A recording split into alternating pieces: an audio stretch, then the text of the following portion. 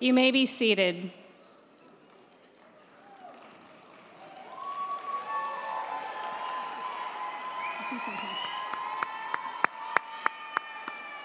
Welcome. Welcome, families and friends. Welcome, university faculty and staff. Welcome, distinguished guests, Dr. Mae Jemison and Dr. Vice Provost Lisa Garcia-Bedoya. And welcome, graduates.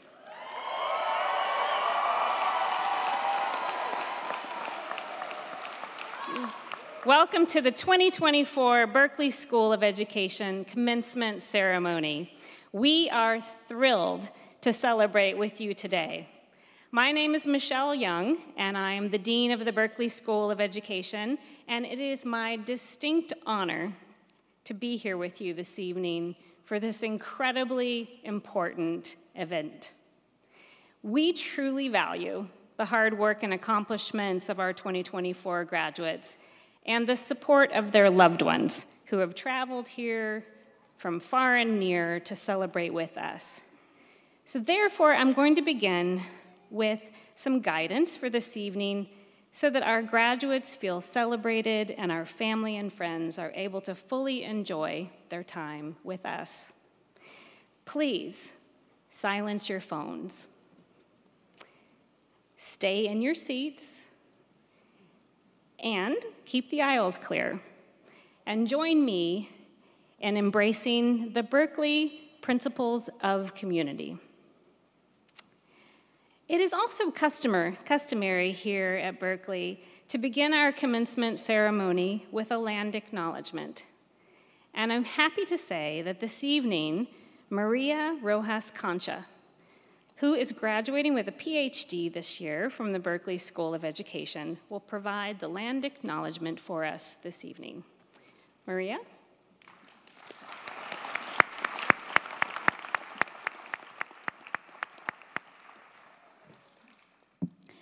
When the dean asked me, a non-native of this land, to offer a land acknowledgement, I was honored, but also terrified.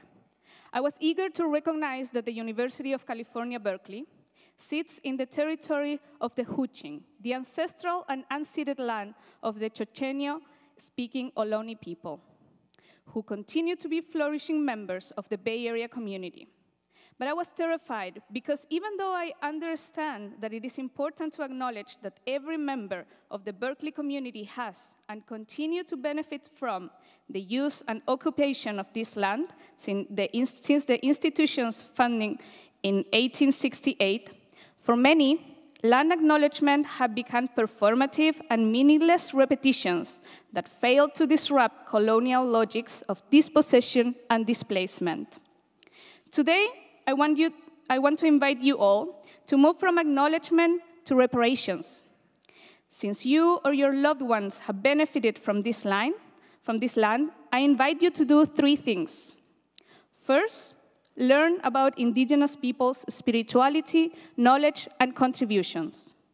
Second, teach about it. And third, pay your land tax.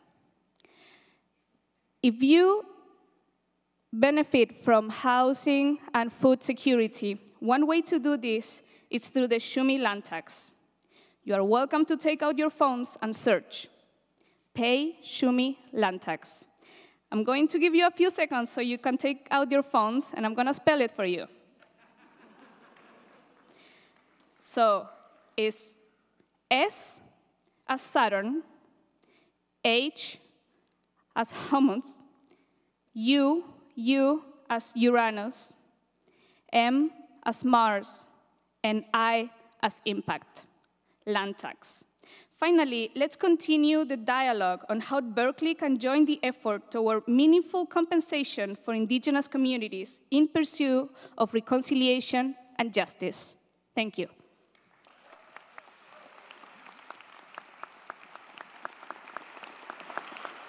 Thank you so much, Maria, for those concrete examples of how to engage in reparation. Our event this evening offers an opportunity to recognize each of our incredibly impressive graduates. We are so proud of them. They've worked very hard to get here, and they are graduating from the best public school in the world.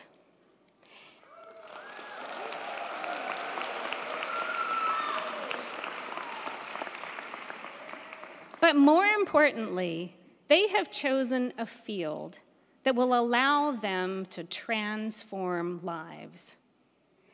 Let's tell them how proud we are of them. Let's tell them right now. Let me hear you say it. We are proud of you. We are proud of you. Let's say it again. We are proud of you. Yes, we are. We are proud of their hard work. We are proud of their achievements, their choices, and we in the Berkeley School of Education are proud and honored to have had the opportunity to work with each of them. Our schools are where our collective future is born. If we are to function as a society, our schools must serve as sacrosanct and safe spaces for students of all abilities and from all walks of life to have the opportunity to thrive. They must be places where students and educators can engage in the joy and the intellectual challenges of learning in an environment where every individual is cherished and celebrated for exactly who they are. Each of our Berkeley graduates understands this simple truth. However, working in the field of education, though incredibly rewarding, is not an easy path. Resources and times are not infinite, and graduates, you will encounter and sometimes work right alongside people who do not share your values and ideals. But I firmly believe that you are uniquely positioned to succeed in spite of these challenges. And that is because of the type of people you are and how the Berkeley School of Education has further cultivated you and your talents. You arrived here compassionate and committed to transforming education and society for the better of all. Through your studies and research, you've extended your learning, you've deepened your commitments, and honed your ability to think outside the box for solutions to the complex challenges that our nation faces. You have learned to recognize, interrogate, and transform structures that limit and oppress. You know how to design and implement research on critical problems of practice, to hold space for all ideas, and to ensure that all voices are heard. Your intelligence and creativity, compassion, and know-how will keep you in demand anywhere in the world you wish to live and work. In short, you have become the kind of leaders, educators, school psychologists, scholars, and human beings that future generations so richly deserve. I have such confidence in your ability to make a difference, to educate like democracy depends on it, because we all know that it does. I am so glad that you chose Berkeley and allowed us the privilege of joining you on this academic journey, and I look forward to seeing you thrive as innovators and change makers in our field, people who create a better place, a better future for students from all walks of life. They need you, we need you, and the world needs you. Go forth and ignite a brighter world for all. As they say here at Berkeley, fiat lux, let there be light, and congratulations.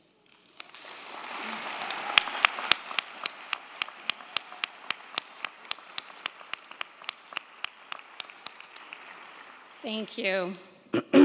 We have an inspiring lineup of speakers this evening. Our first speaker is Aimee Eagle.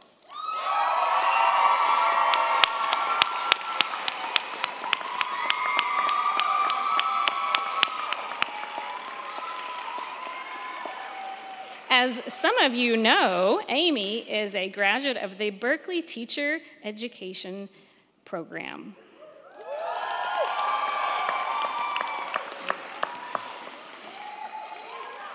And Aimee, who comes from a family of educators, is committed to working with multilingual students and their families with integrity and authenticity. She loves the joy and curiosity that students bring to her and envisions working with children for a very long time. Aimee values culturally responsive teaching and hopes to create a classroom space where students feel heard, represented, and inspired. Next fall, Aimee will be teaching in a bilingual elementary school in the Mission District of San Francisco. Please join me in providing a very warm welcome to Aimee Eagle.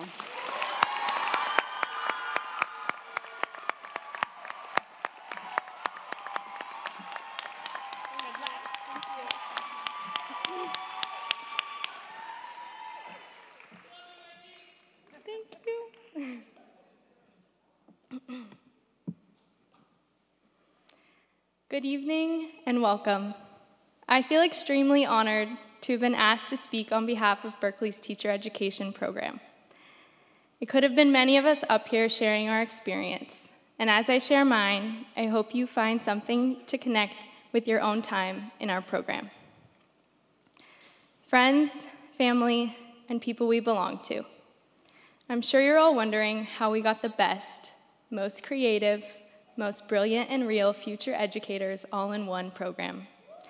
Trust me, I was thinking the same thing all year.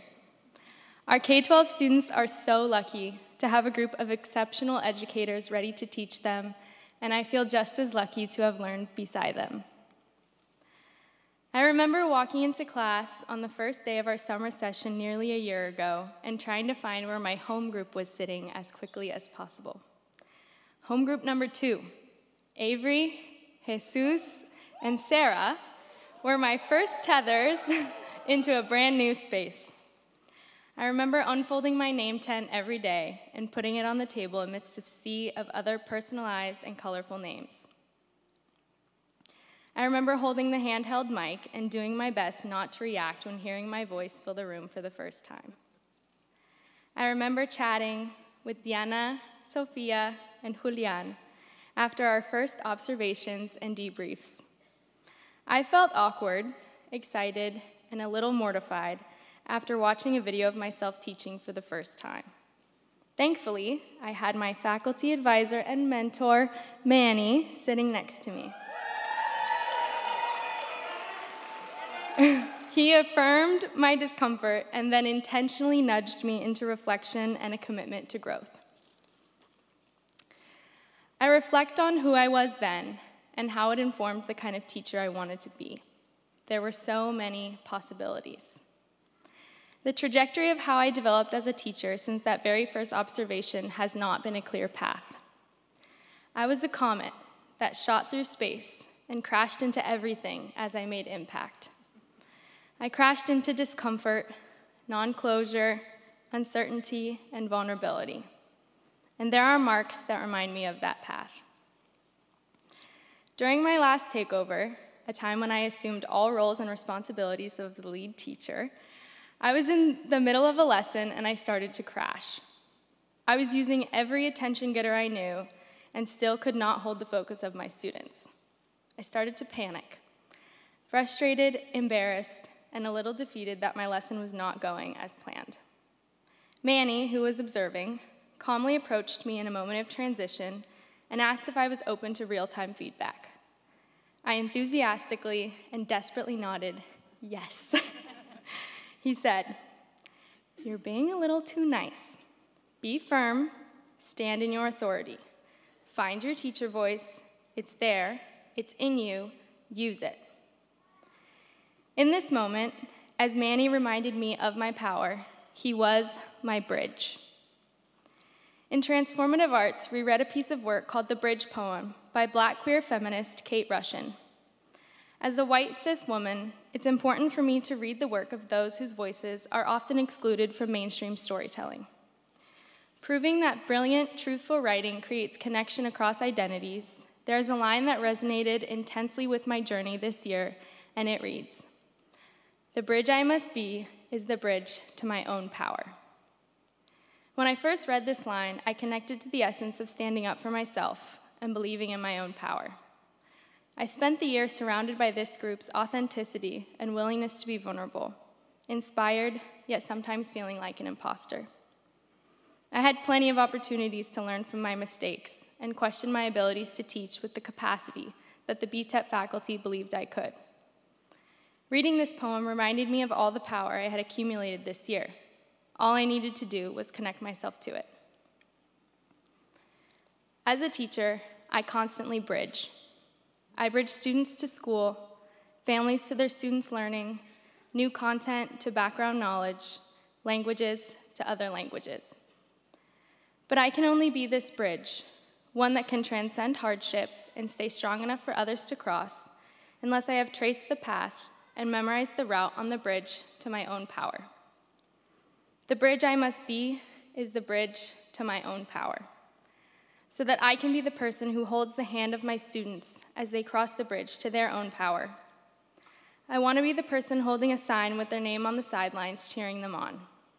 I want to be able to nudge them a little closer to taking the first step over open water. Who helped you draw the blueprints for your bridge? Which person held your hand as you crossed it for the first time? Who passed you the tools you needed to rebuild your bridge after a storm? The bridge our students must be is the bridge to their own power. So ground yourself and reach out until you've reinforced every piece of a child's wavering bridge. Hold the hand of every child as they cross their bridge to their own becomings. I've been stretched far too thin between different worlds, let too many people walk over the bridge across my back. But those days are over. I belong in my power, and so do you, and so do they. Together, we can create suspension and connection across seas for generations to come. There are people who came before us, and people here now, who have helped each of us build or find a bridge to something. The bridges are there, and they're only the beginning. Cross them. Thank you.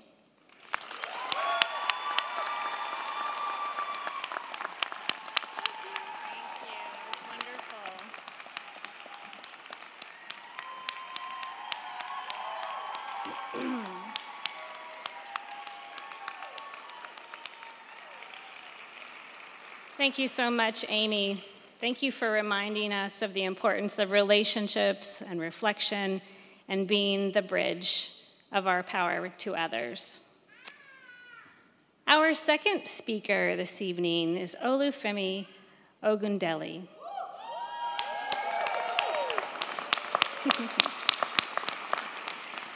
Femi is graduating this year with his doctorate of education from the inaugural cohort of the Leaders for Equity and Democracy doctoral program.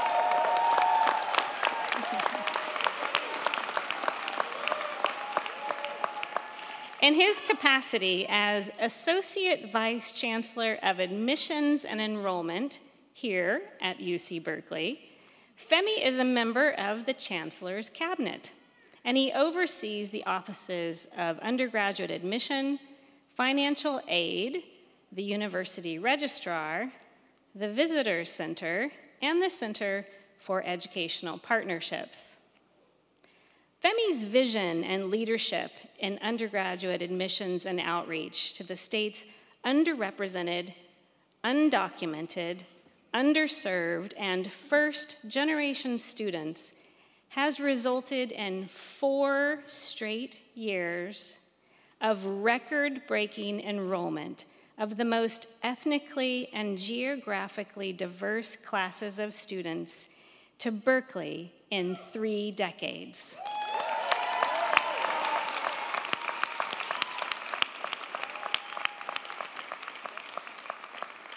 Please join me in bringing a warm welcome to Femi.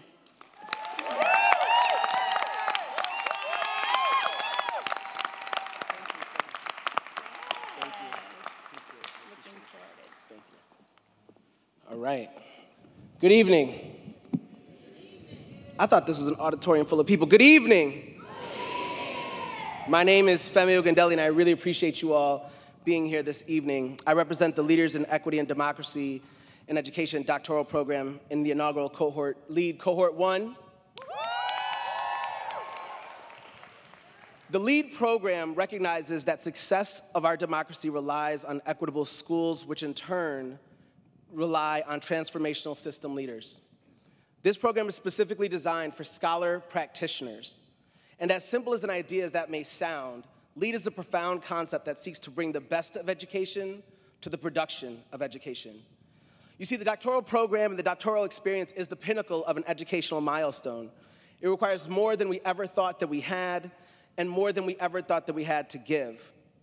But in order to really make a difference in the huge system that is education, this program speaks to those who take on the responsibility of producing the educational environments that students are navigating. This program consists of practitioners who are currently in the roles that have the greatest opportunity and willingness to make and bring meaningful change. I think I speak for the entire cohort when I say what brought us to this program was the idea that through this experience, we would be able to make a greater impact, not just on the schools that we work in, but on the entire system of education. Being a scholar practitioner is not for the faint of heart. As practitioners, we know meaningful work without scholarship is fragile to current events, changes in leadership, and changes in funding. As scholars, we know that scholarship, oftentimes, no matter how insightful, without work, without truly being tested in real environments and amplified by practitioners, gets written off too often as too abstract or hollow to be considered impactful by those who need to implement them. But together, bringing seasoned practitioners to scholarship and making sure that research is focused on the right issues that are impacting the profession, their combined ability to change seemingly intractable systems and to inform dynamic change and scalable change is undeniable. Leaders in Equity and Democracy aims to fill the void of both by bringing together what is known with what is currently happening in education and those who aim to produce knowledge with those who drive the results. While we were focused on finishing and standing here before you all today, I would be remiss to say that through this experience, we lived the ideals and the goals of this program. Oftentimes when we talk about community in regards to people or in spaces. But community is also defined by time, the time in which we all connected. And let's be very clear about the time that this was. Like many who graduated this year, we had our COVID-19 classroom experiences. Long Zoom classes after long days. But COVID wasn't just in our scholarship, it was in our lives too. We had school leaders that worked to keep schools open so essential workers had a place to send their children during the day, bunching 3 to 4 classes in a single gymnasium because of the teacher shortages that were happening right here in the Bay Area. We had practitioners working to keep this institution open for low SES students who had a better learning environment in an empty residence hall than they might have had back at home where they lacked reliable Wi-Fi and other educational resources. We fought against standardized testing in college admissions, which disproportionately snuffs out the brilliance of Black, brown, and low-income students. We continue to fight for students and the right to express their opinions through protests on our college campuses and in high schools because we know that too often people are more interested in order than they are in justice. We fought, we toiled, and we won because we know that excellence and diversity are not mutually exclusive, but in fact you cannot have one without the other. And Martin Luther King said that when you see something that is not right, you must say something. You must do something. It's each of our part to help build what is called the beloved community. Additionally, while in quarantine, we endeavored through this program while the out loud racial reckoning of the Black Lives Matter movement was happening all in front of our faces. the violent and public recognition of a lauded system of policing in American democracy and its irregard and hatred for black youth, black men, and black children was happening in front of our faces. The idea of protect and serve was being questioned at best and shouted down through chants of "I can't breathe," "Justice for Breonna," and "No justice, no peace." I've never protested in my life, and I found myself on the streets of Oakland for days with a rage against the machine and a system that sought out the destruction of people who look like me. While in this program, it was impossible not to see this system and all of its failures and not think about the system that we occupy, the system of education that we hold up, the excuses that we make for the disproportionate outcomes that we, as career practitioners, produce. In the LEAD program, we believe in order to lead a system, you must be able to see it, and that is all of it. You see, there are no dress rehearsals for educators. We didn't get the benefit of observing someone else do it before we got there or the time to think through all the possible scenarios. And in unprecedented times, we were forced to do. We were called to act, making incredibly stressful decisions when the stakes were at their highest. It was in this time that our faculty challenged us not to get mad, but to get to work, to pour into the literature, find the solutions, and remember the power that we hold and the ability to put them into practice. We were challenged by our faculty and by each other to do what Bear Rustin called become angelic troublemakers and take what we know and what we are learning and put it into practice. We leaned into the words of Bell Hooks, who said, "The academy is not paradise, but learning is a place where paradise can be created." As scholars, we kept our community through Zoom screens and face masks, physically isolated, but together as an intellectual and professional journey that we will remember for a lifetime. Late nights after early mornings after some of the most trying days of our careers. We set up in-school wellness centers for students who were disproportionately disciplined in high schools. We traveled to refugee camps to find educational excellence in the most challenging parts of the world to bring them to our public universities. We joined research groups and published in peer-reviewed journals. Being in this program required us to push back on the status quo in all of our educational settings and thinking of better ways in which we can design things for students rather than asking them to navigate our deficiencies. LEAD required this of us. We kept committed to our goals to be right here, before you all, representing cohort 1 of a provocative concept that is known as Leaders for Equity and Democracy in the doctoral program. Throughout our learning, what we did, we know will be studied for years to come. Our impacts will be researched and analyzed and turned into case studies because we lived it. We know that we will be that piece of data that is the outlier in that research because we lived it. LEAD is an embodied experience, a continuous cycle of improvement and to understand that you can't solve cross-sector problems with single-sector solutions. LEAD requires the best of us. As we stand here at the completion of this program, we recognize the responsibilities and the positions that we hold, the knowledge and the influences that we have to make a change. As members of this community, we will take this path forever, another provocative but simple understanding that as leaders in education, we either design systems for equity or we perpetuate inequity.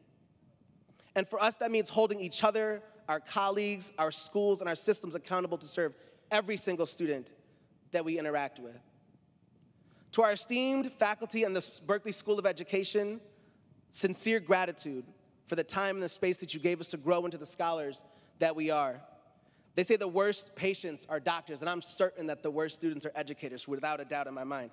And so I appreciate their patience, as well as their ability for us to create our scholarly identities to solve complex problems and remind us that we hold the power to shape the future for many generations to come.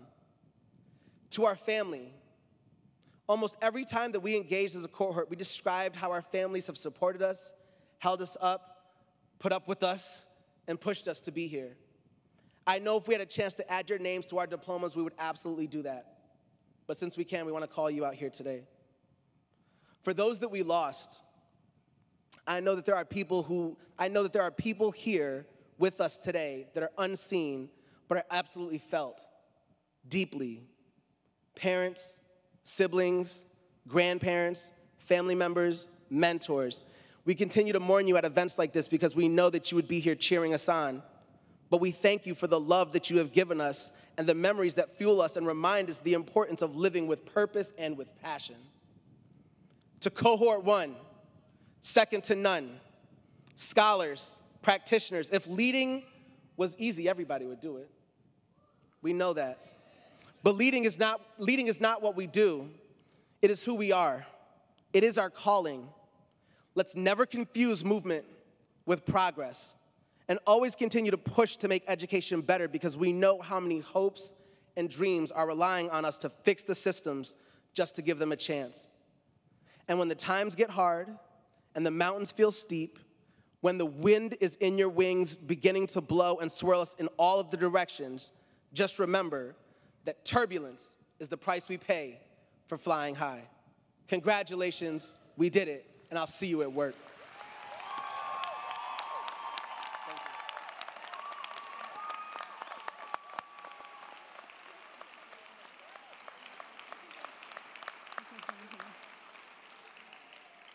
Thank you, Femi, for those important reminders about living one's leadership and the role that we must all play in building the beloved community.